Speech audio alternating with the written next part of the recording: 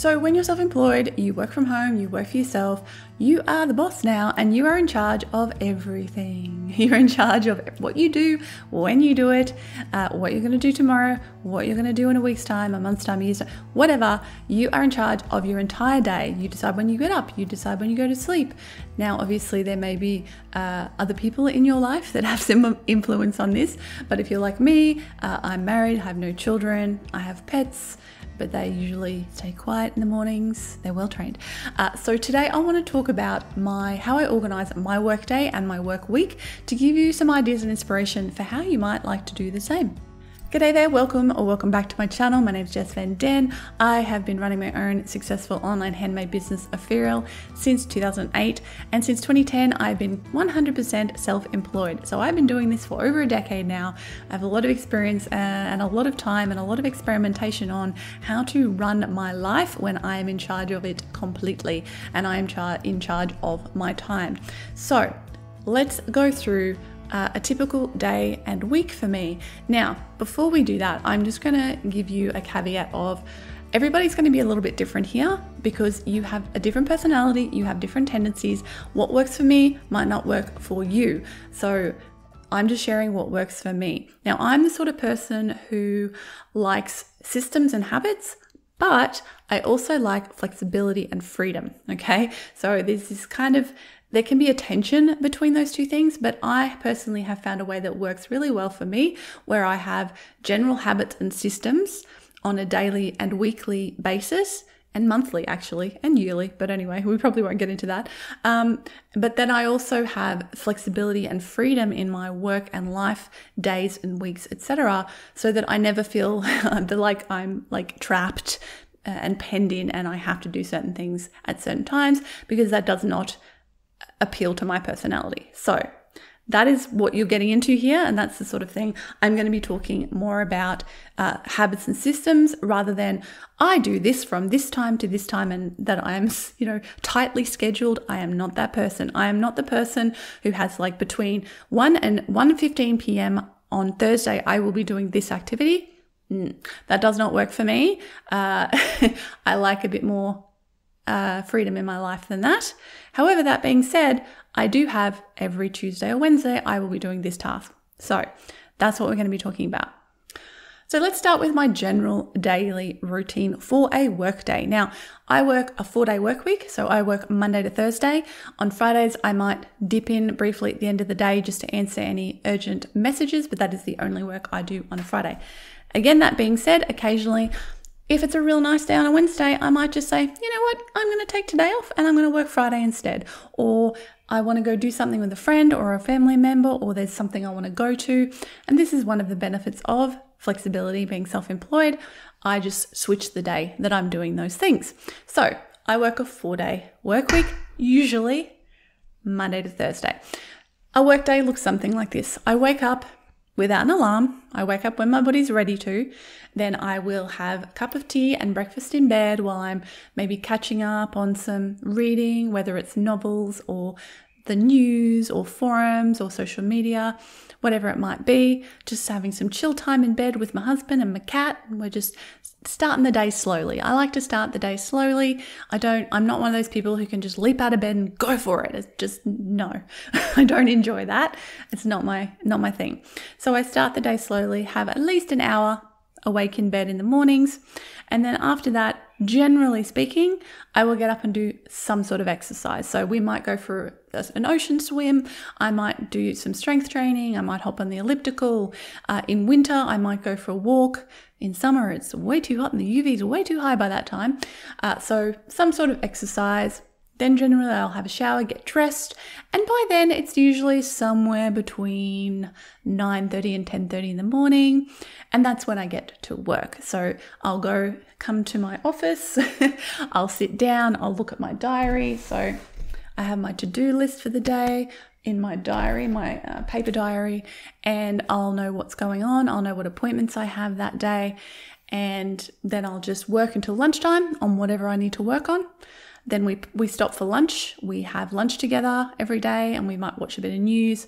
And then I'll get back to work around 12, 12:45, 1 o'clock, and then I'll work through until anywhere from 3 to 5 p.m., depending on how much work I have to do that day and what I need to do that day. Some days I'll need to go down into the jewelry studio and make jewelry. Other days I'll have to record like I'm doing right now. Now I'm doing this just before lunch because the light here is good in the mornings, so I always record in the mornings in my office. I obviously have lights as well, but I have a lot of natural light just coming in here. You can probably see it fluctuating a little bit as the sun comes behind the clouds and so on. And then that's my general work day. Then in winter, spring, winter and autumn, I'll generally go for an afternoon walk after I finish work, and then we'll have dinner, and then I'll chill for the rest of the evening. I might read a book, make an ASMR video, do some other hobby, whatever. So that's my general day.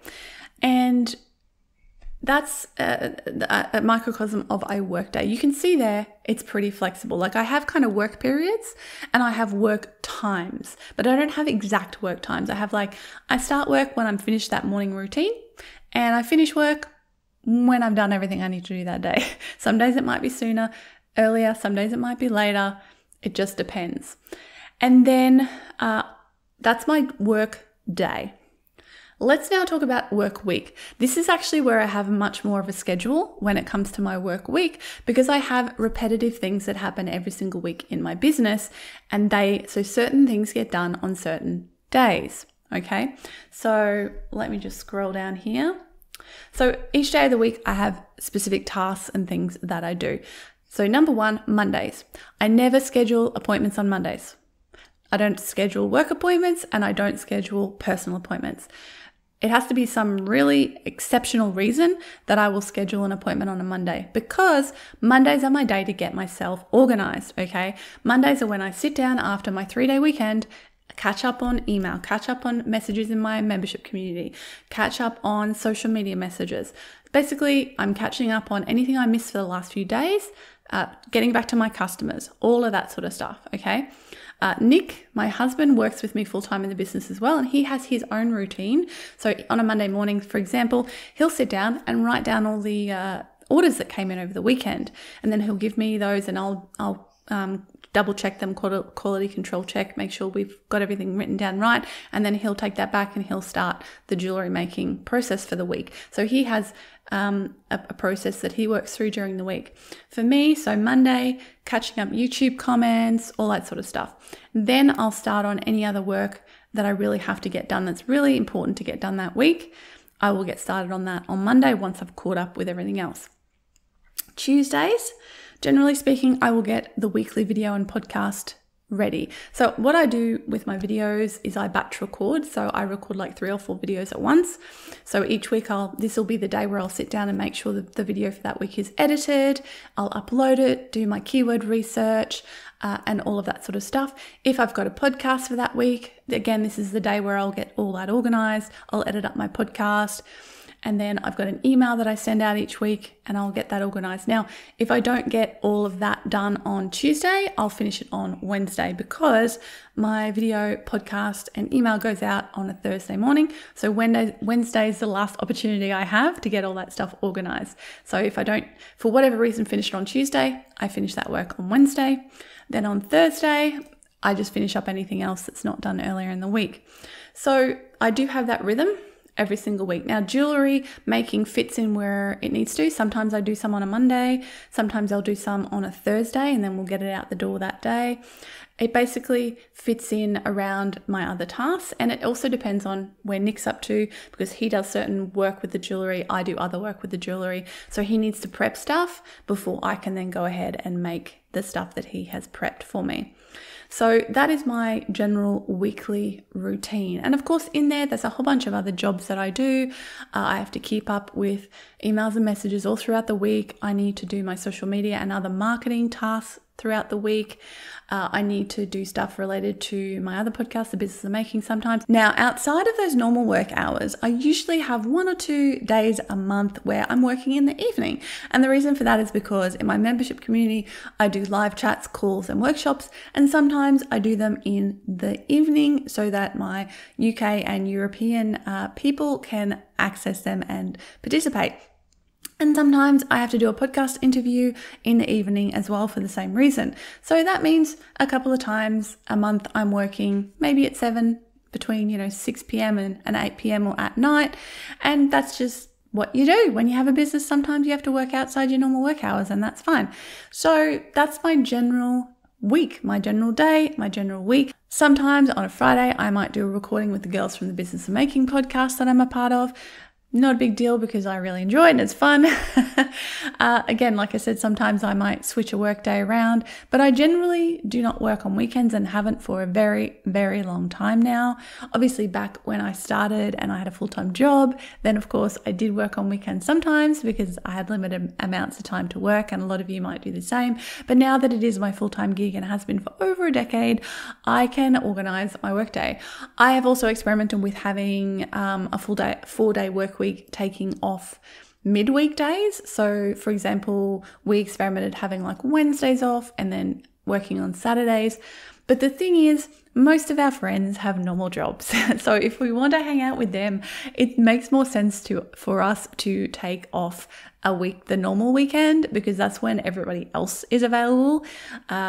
But that's also one of the reasons why we do have a 4-day work week instead of a 5-day work week, is because we don't need to have a 5-day work week to get a lot of work done. And we found that we were just faffing around and procrastinating just because we were working 5 days a week. And when we finally bit the bullet and decided to do a 4-day work week, it was so much better because we were more efficient and we got all our work done in 4 days. And then we had a non-weekend day to go do stuff when other people are at work. It's great.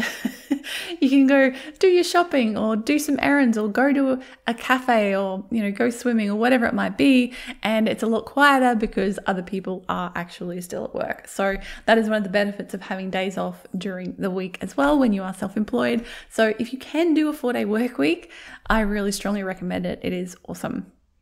Now the final thing I always do, and let me have a look here, is I generally leave white space in my calendar. Now, because as I said at the beginning of the video, I'm not a person who schedules my time. I'm more like, these are my work hours. These are the jobs I need to get done today. And then I fit them in. And then sometimes one of them will roll over to the next day. Sometimes I'll get them done early and I'll get started on tomorrow's jobs.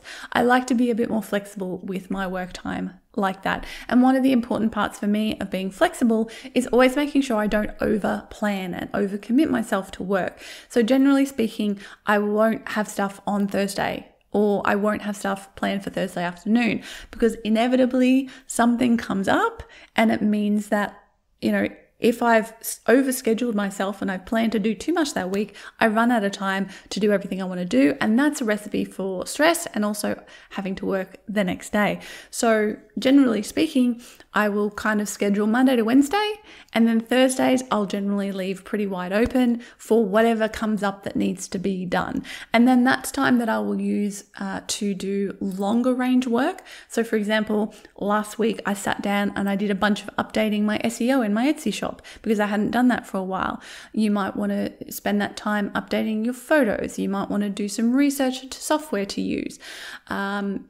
For example, so even if you don't have urgent tasks and jobs that need to get done, you will always find something that you can do in that blank space if you've left a bit of white space in your calendar.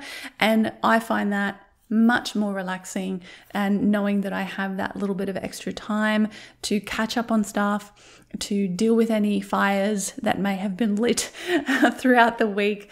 And it's a nice relaxing way to work because you've got the time to do what you need to do. And that's it. That is my general time management strategy, my general routine for my workday and my work week.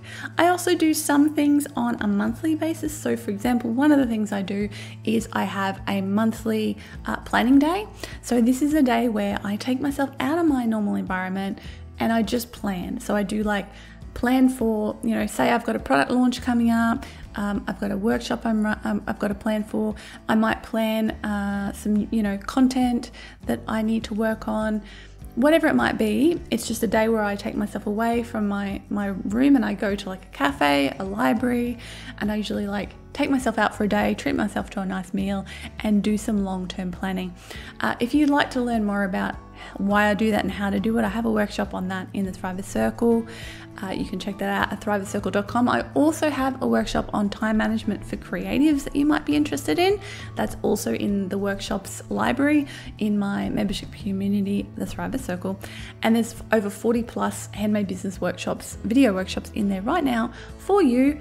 If you need some further help and guidance with your handmade business, go check that out.